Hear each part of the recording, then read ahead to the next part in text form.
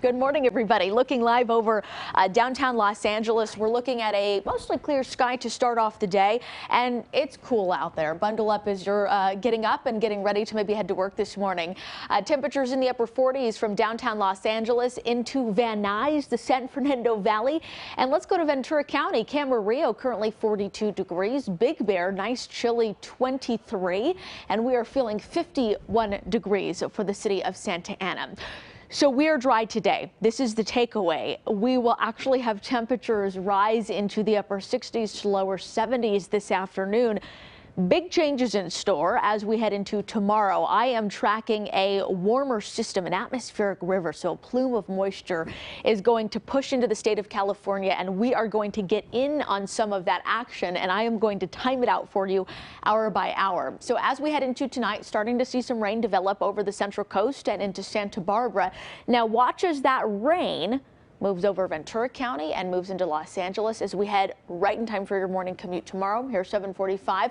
We are seeing mostly light rain, some pockets of more moderate rainfall as we head through the morning hours, and that rain will continue to move across Orange County and portions of the Inland Empire through the morning hours and into the afternoon. So we will see some breaks in the rain, but of course still showers through Friday night and into early Saturday. Now for the rest of Saturday, we are expected to stay dry into Sunday and Monday, and then we have more rain possible as we head into Tuesday and Wednesday of next week. But let's just talk about this system.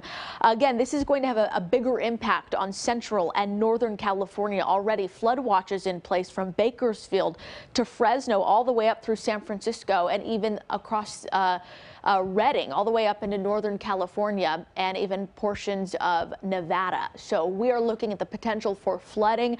This is a warmer system that we are dealing with, so snow levels much higher. And you might remember the past few storms have been very cold, so we've seen lots of snow. Of course, that could create flooding issues up in the mountain communities, but locally, again, rainfall rates light to moderate. Snow, really not talking about snow here again because snow levels are so high. Wind-wise, we'll have some wind advisories going into effect across the mountains and deserts. And then again, the flooding potential is low, but of course still some flooding possible up in the mountain communities because of all of the snow that we've seen over the past few weeks. So quite an active 7-day forecast here because we're dry today. Temperatures in the upper 60s.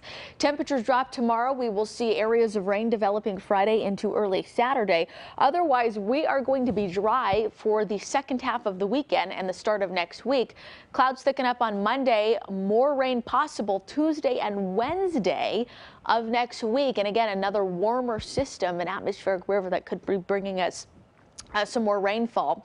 So along the coastline today, about 63 degrees, temperatures in the upper 50s heading into Friday. So look for the wet weather to develop Friday into early Saturday, and then dry Sunday into Monday. So the good news is some of your weekend is salvageable if you're hoping to get outside.